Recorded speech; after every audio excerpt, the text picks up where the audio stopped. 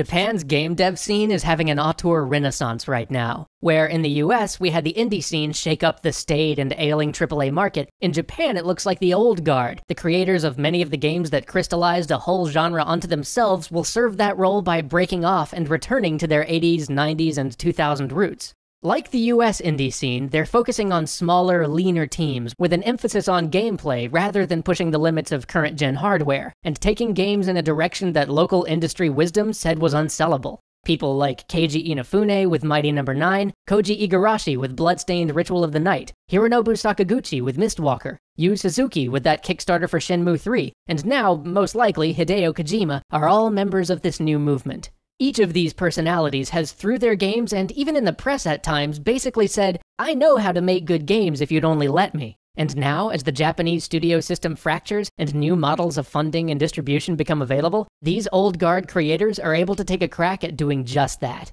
Today, I'd like to take a look at some of the parallels between what's happened in the US over the last few years and what's happening in Japan now, as well as some of the key differences and outlier cases. To begin with, in both the US and Japan, the AAA industry has been struggling. The number of studios producing AAA content has been shrinking every year, while the cost of producing that content continues to increase. This is all the result of a development and publishing mindset that focuses on the marketability of a game. How well can we advertise it? How can we make people want to buy it through a series of bullet points? How attractive can we make the screenshots and the trailer? Unfortunately, this marketing-focused mindset forces the creation of derivative games and sequels, as those are the types of games that we have marketing data on, and it forces games to compete in terms of visuals and graphics, as standard marketing does a lot of its sales through visual presentation.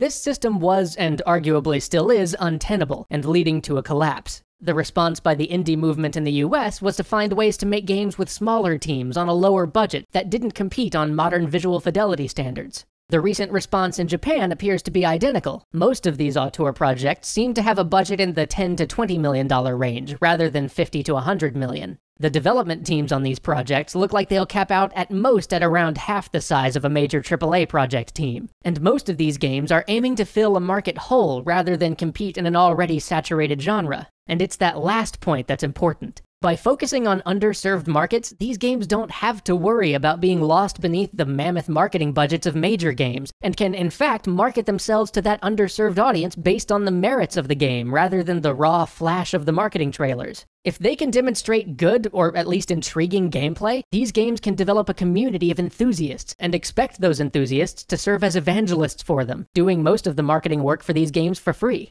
Which brings us to Mistwalker.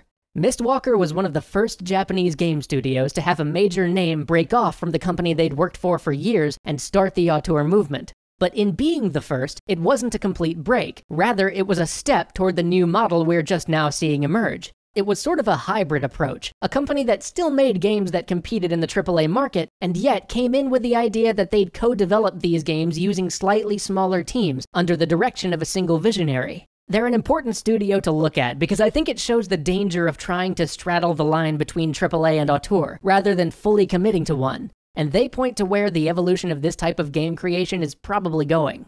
At Mistwalker's founding, the market didn't have options like Kickstarter, and didn't really have the level of digital distribution, especially on console, that we've come to expect today, which left them in that middle space of still working with traditional publishers who understood traditional marketing and putting boxes on shelves, rather than the leaner, let's make a game that at least some people really love and hope they tell the world approach that we're seeing even in the crowdfunding efforts for auteur games today. So what's different about the burgeoning auteur movement in Japan and the indie movement in the US?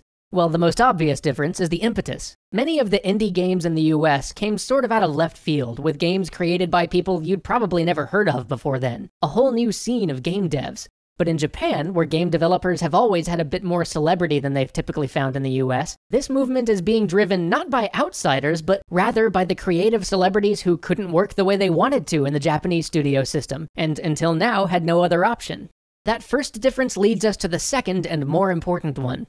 Where much of the US indie game scene was built by outsiders who often didn't know or really care about the established rules of making video games, the Japanese auteur scene is coming from people with a long history of making games, which means the very types of games that are getting created are going to be radically different. While, with a few notable exceptions, the indie game movement in the US looked to push innovation, sometimes in gameplay, sometimes in narrative, sometimes in graphical style, It looks as though the Japanese auteur movement is going to focus instead on perfecting existing game types, especially game types that the mainstream industry has abandoned because some industry reasoning said they weren't viable anymore. This makes perfect sense, as many of the people taking this on were the very people who invented these game types.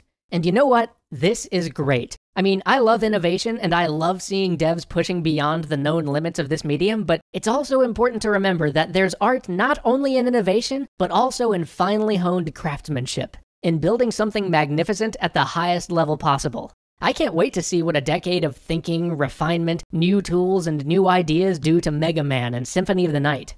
We've been asked many times over the years what we think the future of the Japanese game industry will be. And truth is, I really couldn't tell you, but I'm pretty sure there's a chance that the auteur movement will serve to revitalize the game industry in Japan, much the way the indie movement has sparked new ideas and brought vitality to the US games industry again. And the industry as a whole, no matter where in the world, will benefit a great deal from a focus on craftsmanship and a re-examination of the things we've left behind. See you next week.